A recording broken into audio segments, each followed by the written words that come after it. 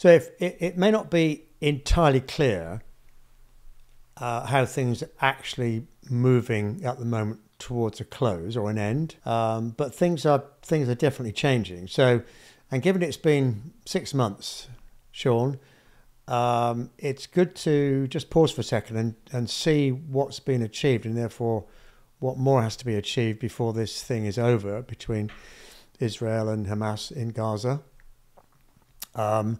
Have the leaders, and we talk about this a lot, have the leaders actually thought through what the future looks like once this is over?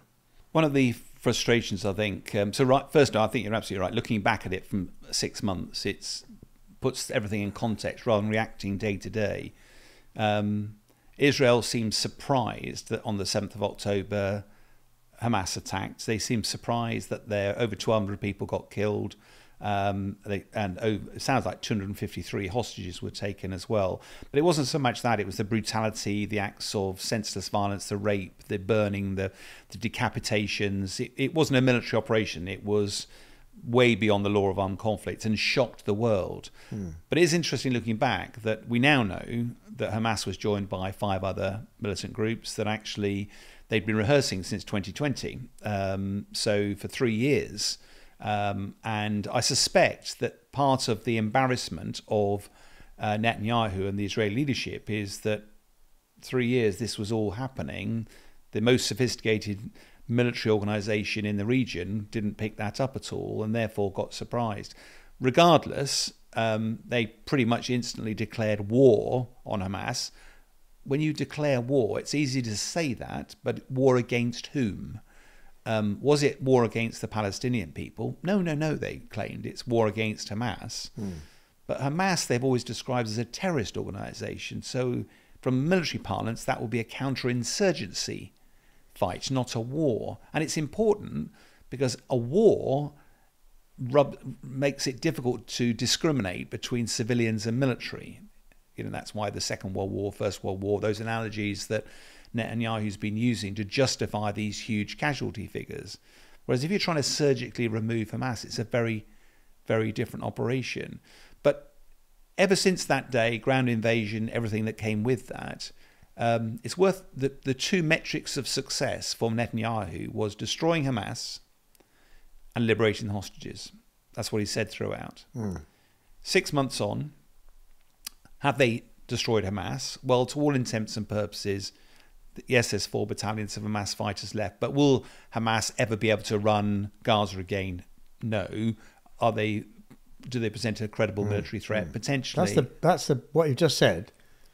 That's the big thing. I've never heard anything so clear as that actually from a governance of Gaza for Hamas, that's the end. Yeah, and so the negotiations are more about a way of either getting the Hamas leadership gone or Operation Certain Death starts, where go in. Second one is the hostages. The only time the hostages have been released is during a ceasefire. Far more have been killed during the operation. Still 130 odd that are believed to be held. Probably only 80 that are still alive.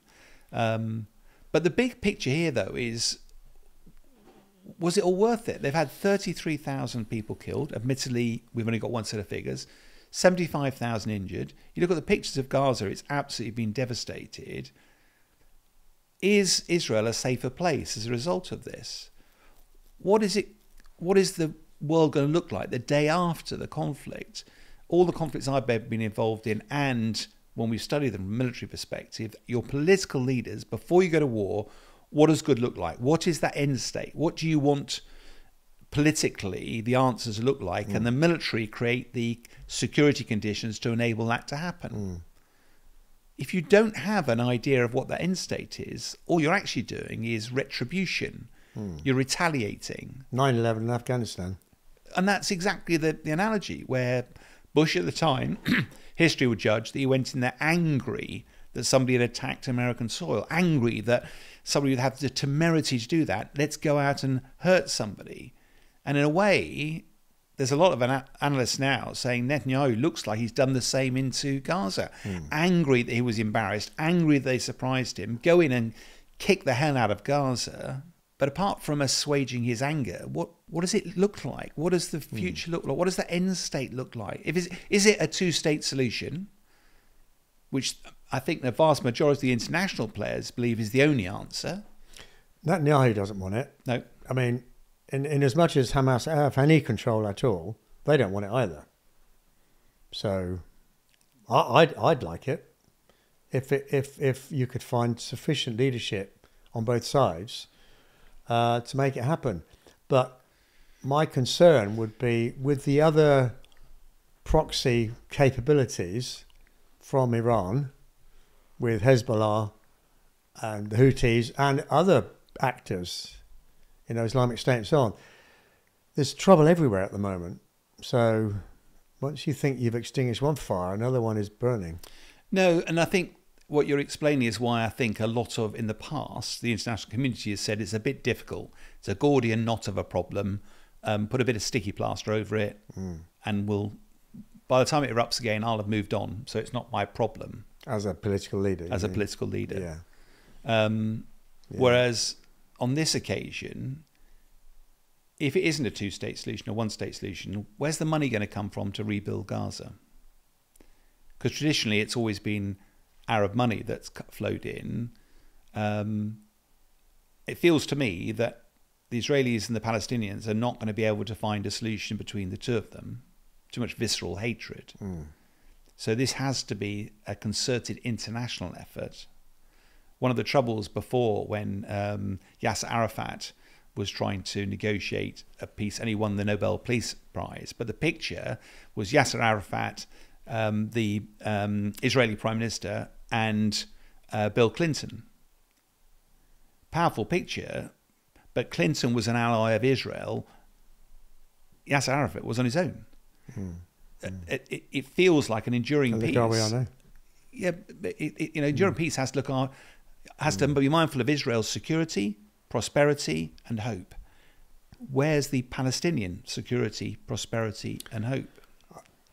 I wish I were an expert, if indeed I believe in experts. But it seems to me like you need good, genuine, morally based leaders on both sides. And dare I say it, I think we're quite short of them at the moment in both territories.